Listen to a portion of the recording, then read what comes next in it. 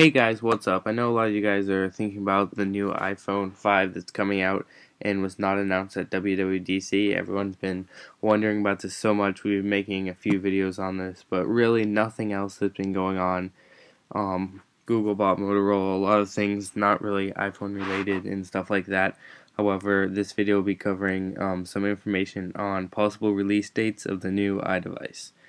So, a lot of speculations coming from the iPhone blog and 9 to 5 Mac indicate that Apple is planning on releasing the new products between October 7th and October 14th. Now, it's more leaning to the 7th side, and basically the pre-orders will be starting on the 29th or 30th of September.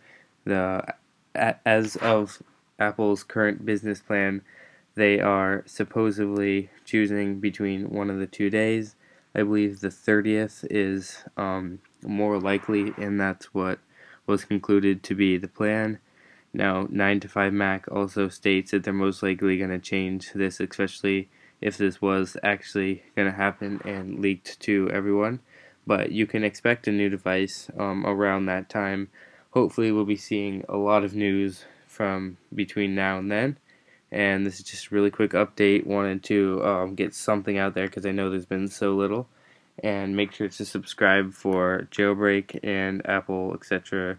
related news and tutorials. And I'll see you guys later.